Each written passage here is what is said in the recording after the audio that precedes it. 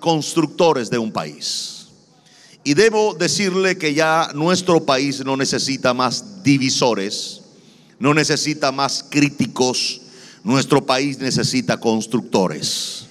Y cuando hablo de constructores, no hablo específicamente de gente que saben usar un bloque, o saben hacer una mezcla de cemento, o saben de hacer algún tipo de estructura para edificar algún tipo de edificio. Estoy hablando de acciones concretas que terminan por cooperar con la construcción de un país. Así que hoy día nos levantamos para dar un ejemplo en el país, en primer lugar, y en segundo lugar para contagiar y convocar voluntades en este país y poder responder al momento histórico que vivimos con la fuerza espiritual, con la fuerza moral y con la fuerza física para poder entonces ser constructores de un país. Esto que les digo hoy, iglesia, no es tal vez un mensaje de carácter evangélico como muchas veces lo hemos oído, pero créanme, cuando hablamos de construir un país, estamos hablando de los valores de Cristo. ¿Por qué? Porque Él vino a salvar, Él vino a edificar, y hay otro que vino, que es Satanás, y dice que vino para robar, para matar y para destruir. Note bien que una de las manifestaciones del diablo para una persona, o para un grupo, o para una nación, es la destrucción sostenida de su sociedad y de su gente. Pero eso no solamente se ve en la sociedad y en su gente. Óigame bien lo que le voy a decir, porque cuando las personas se mueven en esa influencia, terminan por afectar aún sus propias cosas. Es normal que un país que se desmorona de manera social se desmorone estructuralmente. Sus calles empiezan a tener problemas, sus servicios empiezan a tener problemas, empiezan a deteriorarse con rapidez, así como se deteriora la sociedad. Y no es más que un resultado de una descomposición espiritual. Vuelvo a repetir, es una descomposición espiritual que debe ser de forma agresiva recompuesta, y debe ser de forma agresiva atendida o atacada. Jesús fue por todo lugar anunciando el evangelio del reino y salvando a todo aquel que se acercaba a él. Así que Jesús hizo una influencia de calle y una influencia de masas para entonces hacer un grupo que se convirtiera en los sembradores de esperanza de una raza humana totalmente desesperanzada. Poco a poco esta influencia está logrando en nuestro país y en otras naciones más que entonces se convoquen a más constructores de un país. Y créame, el año que viene vamos a convocar a todo este país y vamos a hacer que todo el mundo que quiera cooperar con esto coopere, y que no haya una barrera de división entre el que quiere servir y una iglesia porque asiste o no a alguna iglesia. Eso lo vamos a ir quitando poco a poco. Pastor, el mundo está entrando. No, la iglesia está entrando. ¿Se da cuenta que es diferente? Porque el mismo muro, óigame, que yo quiero ponerlos a pensar en este día. El mismo muro que usted y yo hacemos para que ellos no entren es el mismo muro que nos impide a nosotros entrar a ellos. Y nos volvemos sectarios. Pero cuando yo tumbo ese muro, bueno, no tumbo esa cerca, no es un muro, una cerca que yo construí para supuestamente protegerme de ellos, entonces yo puedo accederle a ellos y puedo predicarles al Jesús que me salvó a mí, y puedo influenciarlos con mis valores. Esa es la verdadera iglesia. Nehemías capítulo 4, aunque ahorita vamos a leer más sobre el capítulo. En el verso 2 dice: habló delante de sus hermanos. Se está refiriendo a Sanbalat, a Tobías y a este grupo. Habló delante de sus hermanos y del ejército de Samaria y dijo: ¿qué hacen estos débiles judíos? ¿Se les permitirá volver a ofrecer sus sacrificios? ¿Acabarán en un día? ¿Resucitarán de los montones del polvo las piedras que fueron quemadas? Le voy a hacer una narración acerca de lo que ocurrió aquí. Nehemías, usted se recuerda de este hombre, estaba muy cómodo en otro país. Estaba disfrutando de un alto cargo y de unas finanzas enormes, viviendo en el mismo palacio del rey, porque era su propio copero. El hombre en el cual el rey tenía más confianza, o tanta confianza, que todo el vino que le llegaba al rey era primero probado por él. Eso hablaba de la enorme confianza que tenía el rey sobre este hombre. Sin embargo, este hombre empieza a preocuparse por su país y le dice a un grupo de personas que vayan a su país y que le den un reporte de primera mano de cómo está la situación en su país. Usted conoce la historia. Este grupo regresó y le dio el reporte a Nehemías. Nehemías rasgó sus vestidos y entró en un ayuno, oración, y empezó a suplicar, a rogar con lágrimas y en una alta voz acerca de su país. Pero no todo se quedó en la oración y en el ayuno, sino que este hombre entendió que la acción, óigame bien esto, la acción correspondiente a la carga que sentía. Yo no quiero criticar al que ora y ayuna, pero critico al que ora y ayuna y no hace nada, y que sencillamente quiere esperar que Dios haga todo, incluyendo lo que él debe hacer. No estoy bravo, no se preocupe, pero debo decirles verdades que solamente usted y yo debemos desarrollar en esta vida. Nehemías entendió que el ayuno y la oración eran fundamentales, cosa que estamos haciendo en cadenas, ayunos, oración. Estamos tocando el cielo, cerrando el infierno y haciendo una influencia espiritual sobre nuestro país que va a ir avanzando y agrandándose, y cada vez más pastores, más organizaciones se unen a esto, y cada vez más gente entiende la necesidad de orar y ayunar por nuestro país, por los líderes que Dios está levantando y por el plan de Dios para nuestra nación. Y eso, gracias al Señor, estamos avanzándolo, y digo, debemos seguir empujándolo, aumentándolo, porque eso al final del día va a permitir una atmósfera en nuestro país. Pero ¿qué ocurre si nosotros no accionamos convirtiéndonos en constructores de nuestro país? Que entonces lo que nos corresponde hacer a nosotros, Dios no lo va a hacer. Lo tiene que hacer aquellos a quienes Dios los llamó a hacerlo. Y en esto debo ser categórico. El pueblo oraba, el pueblo ayunaba en el libro de los Hechos, pero el asunto de predicar el evangelio y de ir de aldea en aldea y de patear las calles y de llenarse de polvo y de ensuciarse para predicar el evangelio era y fue entregado a la iglesia con el gran ministerio de la reconciliación. Entonces el cielo espera que los que creen en él se pongan en las calles y hagan el trabajo que tienen que hacer para predicar el evangelio. Y usted dirá, entonces no ayunamos y oramos. No, hay que ayunar, hay que orar y hay que tirarse a las calles con una actitud y una acción que construya nuestro país. ¿Alguien dice amén a eso en esta mañana? Ahora déjeme explicarle que este hombre de Dios no solamente ayuna, ora, sino que hace algo más. Y después lo leo, lo que pasa es que no tengo tanto tiempo para esquematizarlo. Pero lo segundo lo tercero que este hombre hace es una acción alineada a su oración, a su ayuno y a la carga que tiene por su país. Lo primero que este hombre hace es arriesgar su comodidad. Repito, arriesgar su comodidad y presentársela al rey diciendo dos cosas que representaban la muerte para él. Porque el copero, si incurría en una falta al rey, no era puesto preso. No, en ese tiempo no se ponía casi a nadie preso, se le quitaba la cabeza y se acabó el problema.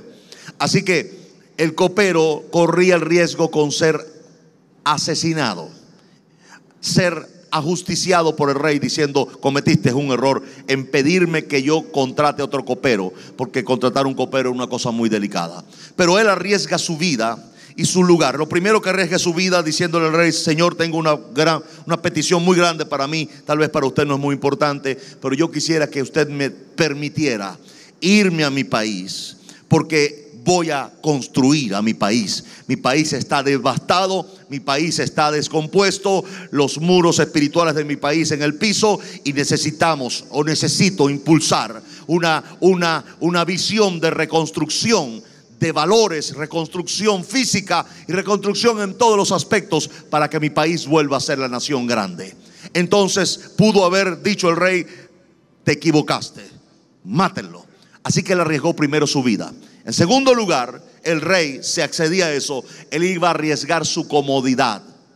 Iba a salir de su comodidad para irse a un país en problemas, irse a un país con enemigos, irse a un país descompuesto, pero iniciar desde adentro del país una visión de reconstrucción que sumara voluntades y que sumara esfuerzos para hacer de nuevo su país grande. Este hombre decidió convertirse en un constructor de un país. Y cuando entonces el rey se sorprende, óigame esto, porque el rey se sorprende de que un hombre arriesgue su vida y que un hombre salga de su comodidad y arriesgue su comodidad para ir a reconstruir un país que ama. Y este rey le dice: no solamente te voy a dar permiso para que te vayas a tu país, sino que voy a proveerte de madera y de materiales de construcción para que tú hagas esta labor. Y óigame, porque aquí entra la mano de Dios. Óigame, porque aquí ya no se está refiriendo a un rey normal, sino al mismo rey Jesús, que cuando ve a alguien con una motivación pura, una motivación genuina, una motivación que nace en el valor de solidaridad y amor de su propio reino, el mismo Jesús va a cooperar para que ese país o esa nación se haga grande y sea reconstruida por su gente. ¿Alguien dice amén a eso en esta mañana? Dígale que está a su lado: hermano, cuento contigo.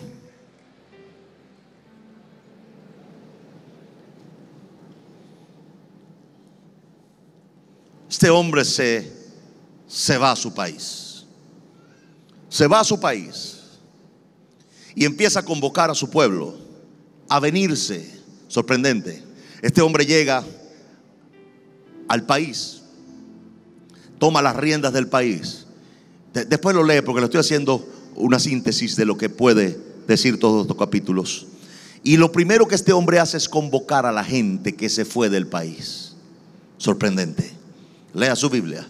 Este hombre llega al país, toma las riendas del país y dice: quiero convocar a todos los que se fueron del país. Y dice la Biblia que empezaron a venir de donde habían sido dispersos los del pueblo hebreo, porque había una visión de reconstrucción del país, y empezaron a venir de otros países para regresarse a su país. No era el mejor país, no estaba en las mejores condiciones, pero había una visión de reconstrucción para ese país, y eso convocó las voluntades de todos los hebreos que se habían exiliado en otros países, y empezaron a venir en cantidades con sus animales, con sus carretas, y empezaron a venir en cantidades para reconstruir el país. En aquel tiempo habían carretas aladas por burros y bueyes. Hoy hay aviones alados por motores. Así que es el mismo principio, y eso va a suceder, créame. Va a haber un regreso masivo de venezolanos que van a venir a reconstruir su país pronto. ¿Alguien dice amén a eso? ¿Alguien se emociona por lo que le estoy diciendo?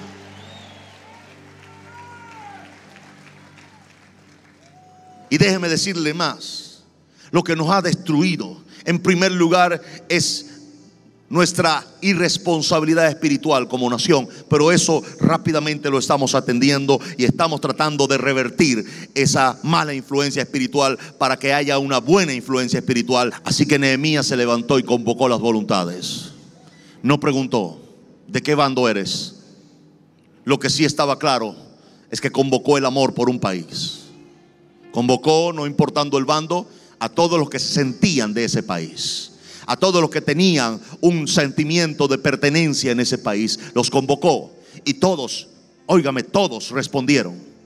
Porque una de las cosas que consigo como común denominador en los millones de venezolanos que están fuera de este país es que todos quieren regresar. Casi todos quieren regresar. Y de esos casi todos, que pueden ser un 99%, nacieron en este país y que por consecuencia pertenecen a este país.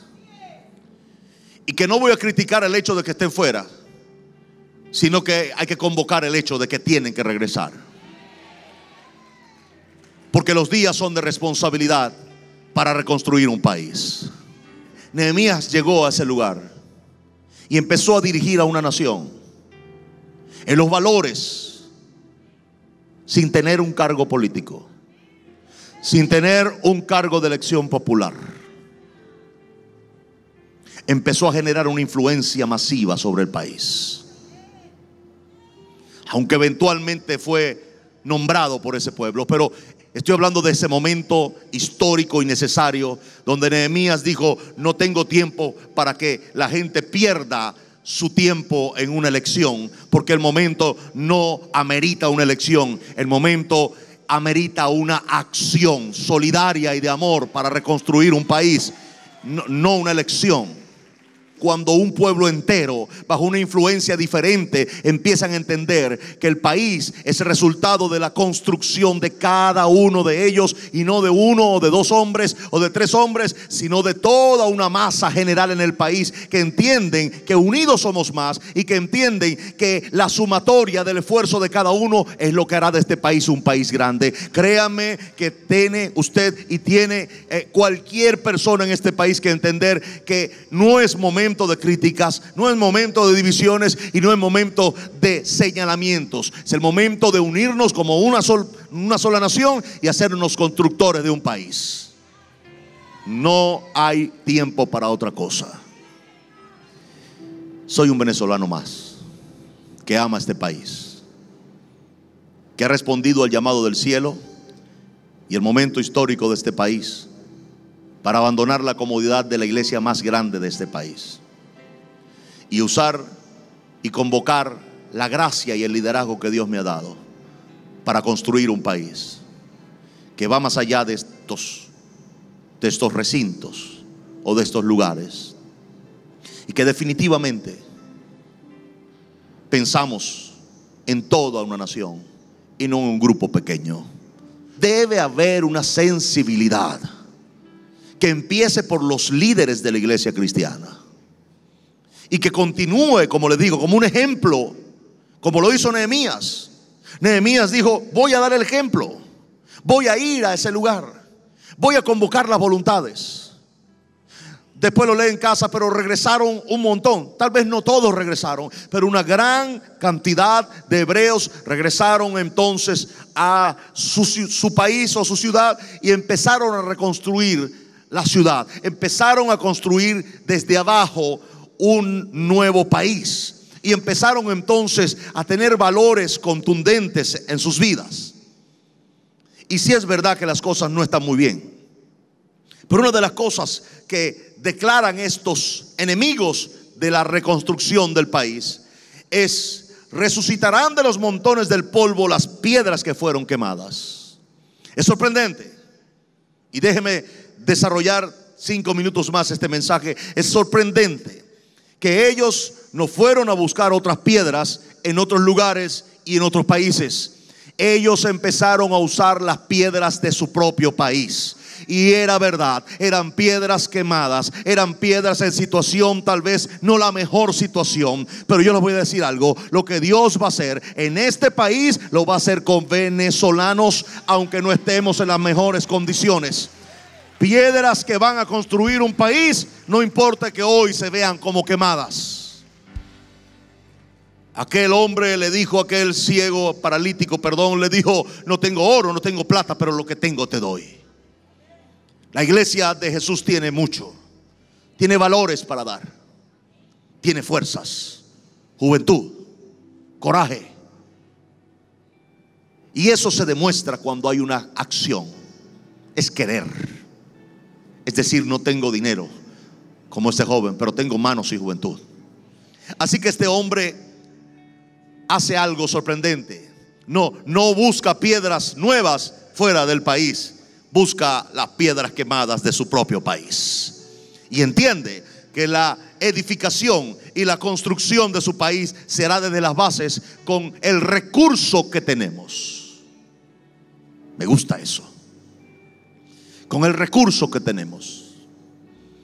Me decía un especialista, me decía: pastor, necesariamente habrá que importar cerebros, personal, para poder reconstruir este país. Y yo les dije: si Dios, bueno, es un hombre no cristiano, pero yo le dije: si Dios no lo hace con nuestra gente, ¿cómo habrá gloria mañana para Dios y para este país? No creo que esa sea la visión del cielo para este país. Creo que Dios quiere usar las mismas piedras, las quemadas, las desechadas tal vez, las mismas piedras. A usted se le olvida que la empresa petrolera venezolana fue un día la número 1 del mundo, manejada por venezolanos. No se le olvide eso. No se le olvide que el proyecto hidroeléctrico más eficiente de Latinoamérica siempre estuvo en Venezuela. No se le olvide eso. Y que fue diseñado por venezolanos. Tal vez usted no lo sabía, pero fue así. Así que creo que hay un saber del cielo puesta por Dios en la mente de los venezolanos para hacer en su momento una correlación entre su reconstrucción espiritual y su reconstrucción física. No solamente Nehemías logró levantar la esperanza de un pueblo, sino que así como el pueblo empezó a prosperar en su línea espiritual, asimismo sus muros fueron siendo levantados y asimismo sus ciudades fueron siendo edificadas, y llegó a ser este país de nuevo un país grande con un templo influyente. Y yo creo que esos son los días que vienen para este país. Yo digo que vienen días de gloria para este país. Ahora casi voy a terminar leyéndole lo que entonces dice Nehemías con un discurso. No lo dejaron escrito en la Biblia, pero creo que ese discurso de ese día, de ese gran hombre de Dios, fue un discurso digno de ser estudiado en universidades y digno de ser planteado en conversatorios de alto nivel por su gran carga significativa, simbólica y patriota sin duda alguna.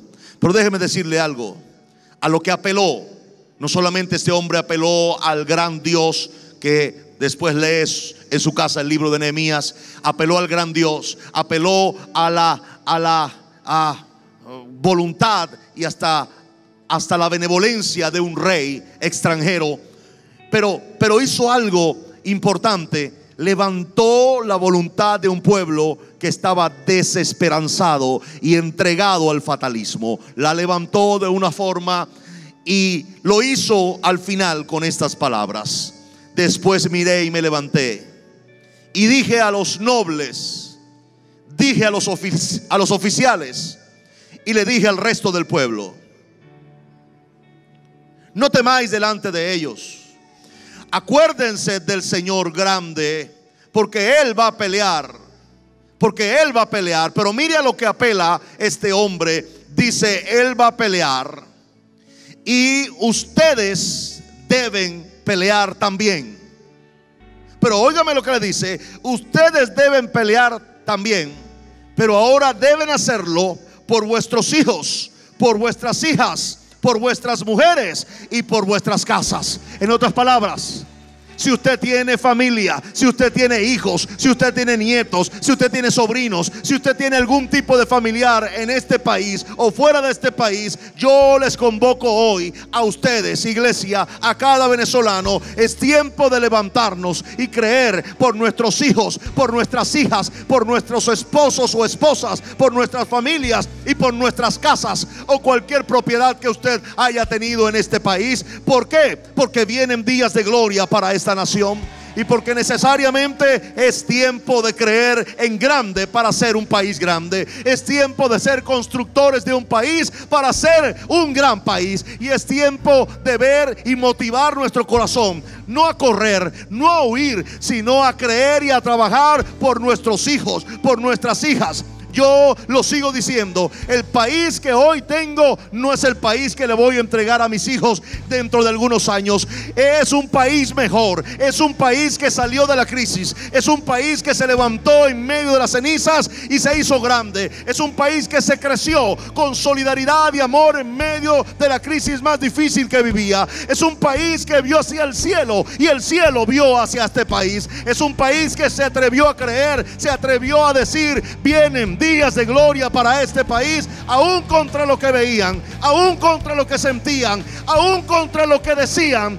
Ese país se llama Venezuela, y ese país es el país que Dios ha puesto en mi corazón y en el suyo. Es el país que Dios ha hablado desde el cielo, y es el país que vamos a construir responsablemente los próximos años. Créame, iglesia, y créanme, Venezuela, vienen días de gloria para este país, y vamos a trabajar duro para que eso pase. ¿Alguien dice amén a eso en esta mañana? Oh, Jesús, tengo la percepción de que el año que viene Dios va a poner recursos en nuestras manos para darle de comer a muchos más venezolanos en situación desprotegida. Y quiero decirle también que si es verdad que Dios pone recursos o ponga recursos económicos en nuestras manos, Dios lo necesita a usted, a sus manos, necesita su esfuerzo. Que usted vaya, que usted se mueva y que usted vaya a construir, caminando por nuestras calles, un país grande. ¿Cuántos van a responder a ese llamado? Jesús, me emociono, porque créame, yo veo ese país. Créame, yo veo ese país. No soy tan loco, yo lo veo. Yo lo veo. Así que créame, llevamos esperanza sobre nuestros hombros, y esa esperanza poco a poco se hace más real. La gente ya no solamente la percibe, sino que la sienten con tanta fuerza. Y esa esperanza viene de mi Señor Jesús. Así que yo no sé, pero me siento tan honrado en poder portar esperanza, en poder cargar el amor de mi Señor Jesús en mi corazón y poder darlo a todo el que lo necesite.